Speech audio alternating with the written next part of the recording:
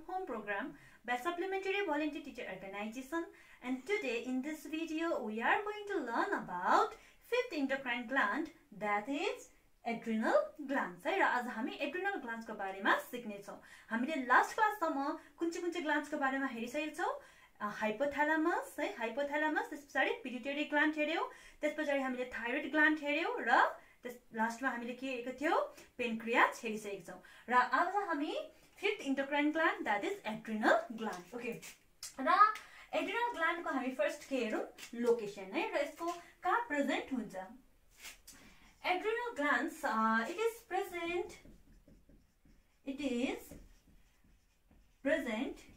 superior to each kidney.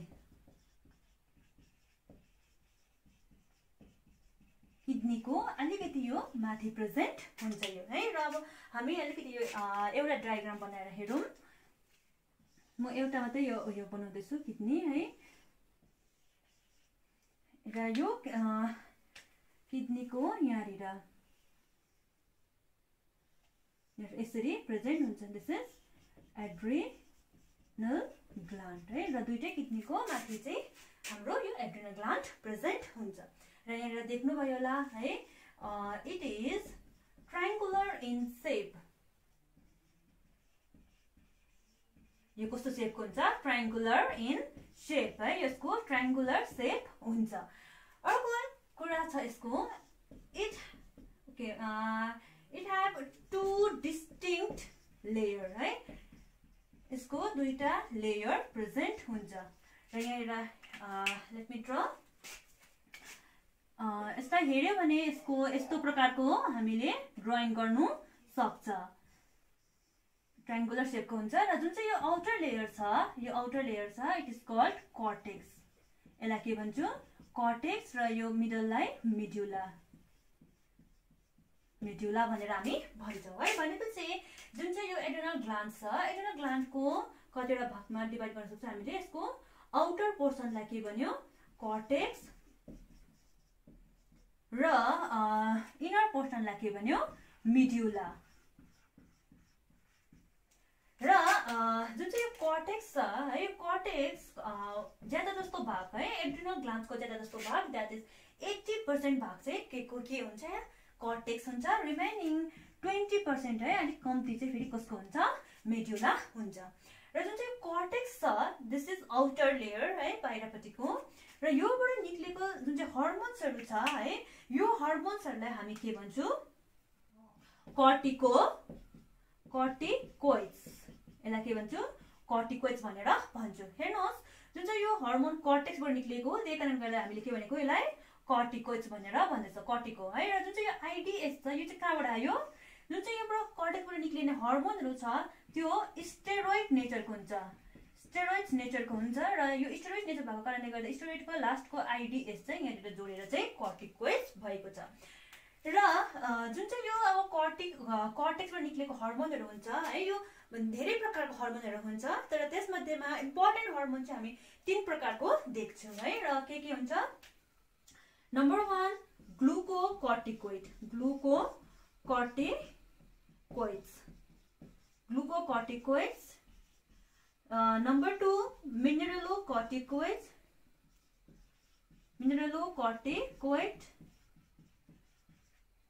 the last one is sex corticoids, र यो 3 प्रकारको hormone चाहिँ हामीले कॉर्टेक्सबाट निक्लेको पाउँछौँ। र अब हेर्नुहोस्, जुन चाहिँ यो हर्मोन्सहरु निक्ल्यो, यसको फंक्शन्स के छ त।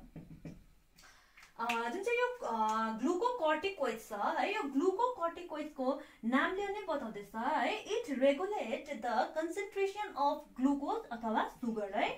जुन चाहिँ यो ग्लुकोज अथवा यो सुगर को कन्सन्ट्रेसनलाई रेगुलेट गर्ने काम कोले गर्छ, ग्लुकोकर्टिकोइड। सुगर इज के हो, सोर्स अफ सुगर, एनर्जी है, एनर्जी को यो सोर्स हो। र त्यसरी नै जुन चाहिँ मिनरलोकर्टिकोइड्स छ, मिनरलोकर्टिकोइड्सले के को कन्सन्ट्रेसन रेगुलेट गर्ने काम गर्छ, मिनरल्स है, यसले के को काम गर्छ, मिनरल्स को कन्सन्ट्रेसनलाई रेगुलेट गर्ने काम गर्छ, मिनरल्स है, र मेनली सल्ट्स। त्यसरी नै जुन चाहिँ सेक्स कर्टिकोइड्स छ है, सेक्स कर्टिकोइड्सले के गर्ने काम गर्छ, it it regulate the secretion of sex hormone है जुन चाहिँ यसको यो सेक्स हार्मोनहरु सिक्रेसन रेगुलेट गर्ने काम कसले गर्छ सेक्स कर्टिकोसले गर्छ है र जुन यो यसको कर्टेक्सको हामीले फंक्शन्स हेर्यो यो फंक्शन्सलाई हेरेर चाहिँ एड्रिनल ग्ल्यान्ड्सलाई हामी के पनि भन्न सक्छौं 4S ग्ल्यान्ड्स है यसलाई के पनि भन्छौ 4S ग्ल्यान्ड्स भनेर पनि भन्न सक्छौ है र किन भन्दाखेरि चाहिँ यहाँनिर 4S भनेपछि चारटा S है र चारटा S ले के छ भने नम्बर S फर्स्ट को S ले के गर्छ सुगर है यो फंक्शन यसको सुगरको फंक्शन छ अर्को सोर्स सुगरले एउटा के गर्छ सोर्स अफ एनर्जीको काम गर्छ र अर्को हुन्छ सल्ट है मिनरल्स कुन चाहिँ सल्ट्सको यो गर्ने काम गर्छ मिनरल कर्टिकोसले र लास्ट वान इज सेक्स र यो जुन चाहिँ फंक्शन्सलाई हेरेर चाहिँ यो सुगर सोर्स सल्ट्स र सेक्सलाई लिएर चाहिँ हामीले यसलाई यो जुन चाहिँ एड्रिनल ग्ल्यान्ड्स छ एड्रिनल ग्ल्यान्ड्सलाई 4S ग्ल्यान्ड्स भनेर पनि हामी भन्न सक्छौं है र यो भयो तपाईहरुको कर्टेक्सबाट निक्लेको हार्मोनको डिटेल्स है र अब हामी हेर्ने छौं मेड्युला है र जुन चाहिँ यो मेड्युला छ मेड्युलाबाट कति प्रकारको हार्मोन निक्लिन्छ त यसमा हामी दुई प्रकारको हार्मोन पाउँछौं है दुई प्रकारको हार्मोन निक्लेको पाउँछौं नम्बर 1 एपिनेफ्रिन है र अर्को हुन्छ यसलाई जुन चाहिँ एपिनेफ्रिन छ एपिनेफ्रिनलाई के पनि भन्छ एड्रिनालिन भनेर पनि भन्छौं त्यसरी नै अर्को हुन्छ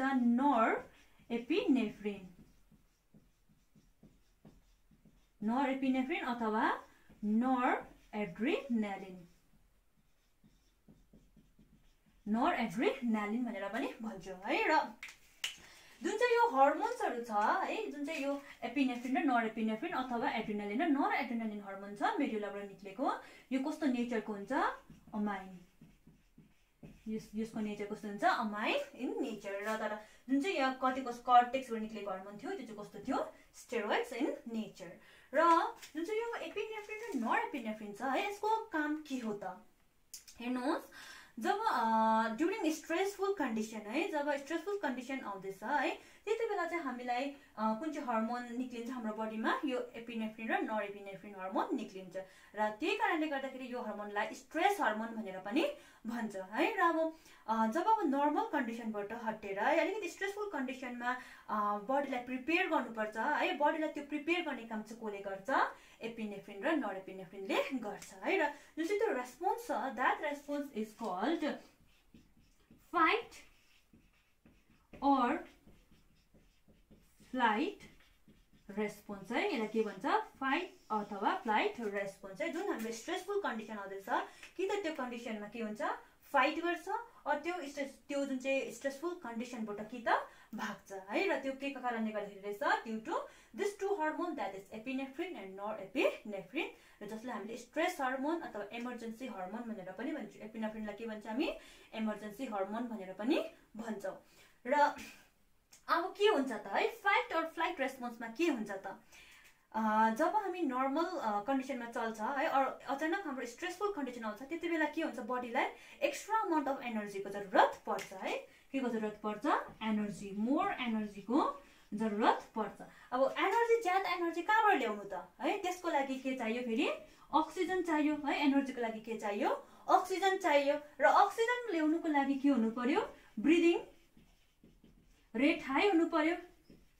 ब्रीदिङ रेट के हुनु पर्यो हाई हुनु पर्यो र जब ब्रीदिङ रेट हाई भयो र अक्सिजन पायो है भनेपछि यहाँनिर अक्सिजन इच एन्ड एभ्री सेल्समा पुर्याउनुको लागि के हुनु पर्यो सर्कुलेसन पनि हाई हुनु पर्यो भने सर्कुलेसन हाई हुनु मतलब के हो हार्ट रेट इन्क्रिज हुन्छ यहाँ के भयो हार्ट रेट इन्क्रिज भएर जान्छ र जब हार्ट रेट इन्क्रिज हुन्छ त्यति बेला के हुन्छ जुन चाहिँ ब्लड प्रेसर छ बीपी त्यो पनि के भएर जान्छ इन्क्रिज भएर जान्छ यो रेस्पोन्सलाई चाहिँ के भन्छ फाइट और फ्लाइट रेस्पोन्स जब फाइट और फ्लाइट रेस्पोन्सको लागि के चाहियो एनर्जी ज्यादा चाहियो एनर्जीको लागि अक्सिजन चाहियो अक्सिजनको लागि ब्रीदिङ रेट हाई हुनु पर्यो र जब अक्सिजन बडीले पाउँछ त्यति बेला इच एन्ड एभ्री सेल्सलाई अक्सिजन पुर्याउनको लागि फेरि ब्लड सर्कुलेसन छिटो हुनु पर्यो र ब्लड सर्कुलेसन छिटो हुँदाखेरि के हुन्छ हार्ट रेट बढेर जान्छ र जब हार्ट रेट बढ्छ त्यति बेला ब्लड प्रेसर पनि के भएर जान्छ इन्क्रिज भएर जान्छ र यसलाई यो रेस्पोन्सलाई चाहिँ भन्छ फाइट अर फ्लाइट रेस्पोन्स। र सपोज यसको एक्जाम्पल्समा हामी के हेर्न सक्छौँ, तपाईले अचानक एउटा के भेट्यो, बाघ भेट्यो है। र अब बाघ भेट्यो भने के हुन्छ, तपाईको जुन चाहिँ यो सास के हुन्छ, डरले स्या हुन्छ, डरले है के हुन्छ, आफू हार्ट रेटहरू ढुकढुक हुन्छ है, रातो पिरो भएर आउँछ। र त्यो के कारणले गर्दाखेरि रहेछ, हाम्रो यो बडीमा ज्यादा एनर्जी चाहिएको कारणले गर्दाखेरि चाहिँ हामीलाई त्यो जुन चाहिँ स्ट्रेसफुल कन्डिसनसँग लड्नको लागि ज्यादा एनर्जी चाहिएको कारणले गर्दाखेरि चाहिँ हाम्रो बडीमा कुन चाहिँ हर्मोन बन्नेको हुँदो रहेछ, एपिनेफ्रिन र नरएपिनेफ्रिन। र त्यो दुईटा हर्मोनको कारणले गर्दाखेरि चाहिँ हाम्रोमा त्यो रियाक्सन्सहरू हाम्रो बडीमा हुन्छ। र this is all about adrenal gland है। र हाम्रो यो सबै के हो, एड्रिनल ग्ल्यान्ड्सको बारेमा हो है। र होप आई थिङ्क यो अलमोस्ट अल क्लियर है। र यो सबै तपाईँहरू क्लियर हुनुभयो होला। र अब हाम्रो नेक्स्ट ग्ल्यान्ड छ गोनाड्स है। र यो भयो एड्रिनल ग्ल्यान्ड। र अब नेक्स्ट ग्ल्यान्ड हुनेछ गोनाड्स।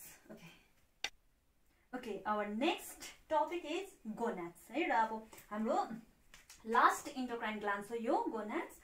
र गोनाड्स भने चाहिँ के हुन्छ, मेलमा हो भने टेस्टिस र फिमेलमा हो भने ओभरी है। र हामी फर्स्ट मेलमा हेरौँ, testis. It is a हेटेरोक्राइन gland है। भने चाहिँ यसको के हुन्छ, एन्डोक्राइन पार्ट्स पनि हुन्छ र एक्जोक्राइन पार्ट्स पनि हुन्छ। एक्जोक्राइन पार्ट्समा हामी डिटेल नजाउँ, हामी इन्डोक्राइनपट्टि हेरौँ है। र यसको इन्डोक्राइन पार्ट्स चाहिँ कुन चाहिँ हो, इन्टरस्टिसियल सेल्स है। यसको इन्डोक्राइन पार्ट्स चाहिँ कुन चाहिँ हो, interstitial cell or leading cells पनि भन्छ है। यो चाहिँ हो इन्डोक्राइन पार्ट्स, टेस्टिसको इन्डोक्राइन पार्ट्स। भनेपछि यहाँबाट के निक्लिन्छ, हर्मोन निक्लिन्छ। र त्यो हर्मोन चाहिँ के हो, एन्ड्रोजिन हो है। र फेरि भन्दैछु, जुन चाहिँ गोनाड्स छ है, गोनाड्सको जुन चाहिँ मेलमा भने टेस्टिस हुन्छ र यो केले बनेको हुन्छ, इन्डोक्राइन पार्ट्स यसको के हुन्छ, इन्टरस्टिसियल सेल्स और यसलाई लिडिङ सेल्स पनि भन्छु है। र यसबाट कुन चाहिँ हर्मोन निक्लिन्छ, एन्ड्रोजिन है। र जुन चाहिँ एन्ड्रोजिन छ है, एन्ड्रोजिनमा हामी मेनली 4 प्रकारको हर्मोन पाउँछौँ है। र त्यसमध्येमा सबैभन्दा इम्पोर्टेन्ट र जुन चाहिँ तपाईँहरूको सिलेबसमा छ त्यो हो टेस्टोस्टेरोन है। यो टेस्टोस्टेरोन हर्मोन, र यो चाहिँ एकदमै इम्पोर्टेन्ट हर्मोन हो है। र अब यो जुन चाहिँ टेस्टोस्टेरोन छ है, टेस्टोस्टेरोनको फङ्सन चाहिँ के हो त भन्दाखेरि चाहिँ it control the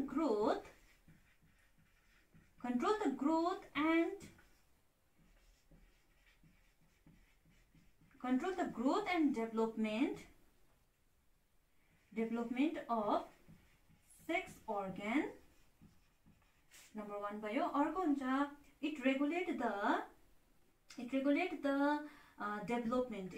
development of secondary sex character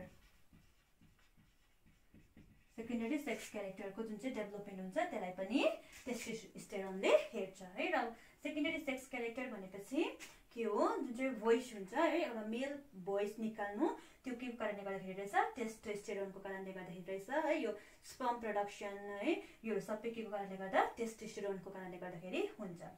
now next है, यो हाम्रो भयो टेस्टिसको। र नेक्स्ट हाम्रो गोनाड्स कुन चाहिँ हो, ओभरिज है। र अब योबाट कुन चाहिँ हर्मोन निक्लिन्छ, 2 प्रकारको हर्मोन हामी पाउँछौँ, एस्ट्रोजिन र progesterone.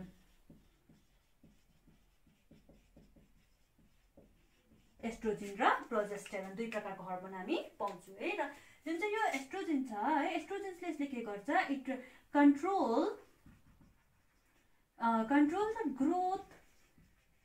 control the growth and development of sex organ है। सेक्स अर्गनहरुको जुन चाहिँ डेभलपमेन्ट हुन्छ त्योमा कसको हात हुन्छ, एस्ट्रोजिन।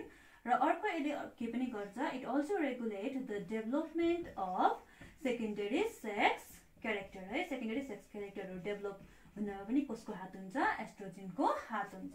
यहाँ सेकेन्डरी सेक्स क्यारेक्टरमा के आउँछ, लाइक मेन्स्ट्रुएसन है, इन्लार्जमेन्ट अफ ब्रेस्ट, योहरू सबै केमा हुन्छ सेकेन्डरी सेक्स क्यारेक्टरमा आउँछ है। र यो सबै केले गर्दाखेरि हुन्छ, कुन चाहिँ हर्मोन एस्ट्रोजेनको कारणले गर्दाखेरि हुन्छ। जुन चाहिँ प्रोजेस्टेरोन छ, प्रोजेस्टेरोनको चाहिँ यसले कति बेला रोल प्ले गर्छ भन्दाखेरि ड्युरिङ ओभ्युलेसन एन्ड प्रेग्नेन्सी र ओभ्युलेसन हुँदाखेरि चाहिँ कसले रोल प्ले गर्छ, प्रोजेस्टेरोनले रोल प्ले गर्छ है। र ओभ्युलेसन भनेको के हो त भन्दाखेरि ओभ्युलेसन चाहिँ के हो, it is the process of release of egg from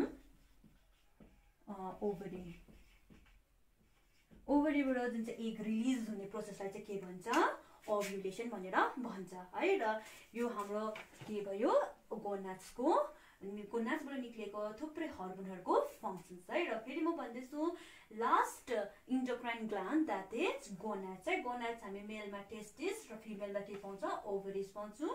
जुन चाहिँ यो टेस्टिस छ, टेस्टिसको जुन चाहिँ इन्डोक्राइन पार्ट्स हो that is interstitial sales or leading sales है। र योबाट के निक्लिन्छ, थुप्रै हर्मोन्स निक्लिन्छ है। त्यसलाई के भन्छ, एन्ड्रोजेन्स। तर त्यो जुन चाहिँ 4वटा मेन हर्मोन छ त्यसमा पनि मेन हर्मोन चाहिँ कुन चाहिँ हो, टेस्टोस्टेरोन, जो चाहिँ तपाईँहरूको सिलेबसमा पर्छ। र जुन चाहिँ टेस्टोस्टेरोनको मेन फङ्सन चाहिँ के हो, यसले जुन चाहिँ यो सेक्स अर्गनहरू हुन्छ, सेक्स अर्गनको ग्रोथ र डेभलपमेन्टमा यसले कन्ट्रोल गर्छ है। र अर्को यसको सेकेन्डरी सेक्स क्यारेक्टर है, development of secondary sex character है गर्नुमा पनि कसको हात हुन्छ, टेस्टोस्टेरोनको हात हुन्छ। त्यसरी नै जुन चाहिँ ओभरिजको दुईटा हर्मोन एस्ट्रोजेन एन्ड प्रोजेस्टेरोन है। र जुन चाहिँ यो एस्ट्रोजेन छ, estrogen it also control the growth and development of sex organ है। अर्को it also help in the development of secondary sex character. र त्यसरी नै प्रोजेस्टेरोन जुन चाहिँ छ यसले कति बेला काम गर्छ, ड्युरिङ प्रेग्नेन्सी एन्ड ओभ्युलेसन है। र ओभ्युलेसन भनेको एग बनिनु है, release of egg from ओभरीबाट egg निक्लिने प्रोसेसलाई चाहिँ के भन्छ, ओभ्युलेसन भन्छ। एग निक्लिनुमा कुन चाहिँ हर्मोनले काम गर्छ, प्रोजेस्टेरोनले काम गर्छ। र दिस इज अल अबाउट यो इन्डोक्राइन ग्ल्यान्ड्स है। यहाँसम्म हामीले सबै इन्डोक्राइन ग्ल्यान्ड्सको बारेमा हेरिसकेका छौँ। र ओके, र हामी नेक्स्ट भिडियोमा के हेर्नेछौँ, हर्मोनल डिसअर्डर। र हर्मोन ज्यादा निक्लिँदा अरू कम्ती निक्लिँदाखेरि पनि धेरै प्रकारको बिमारीहरू लाग्छ र त्यो बिमारीहरूको बारेमा हामी नेक्स्ट भिडियोमा जान्नेछौँ। र तपाईँहरूले यहाँसम्म केही बुझ्नु भएन भने है, we have created subject specific WhatsApp group where you can stay on to date about our latest videos, questions and answer and mock paper. And for more information, please visit us through our website or in our Facebook page. Thank you.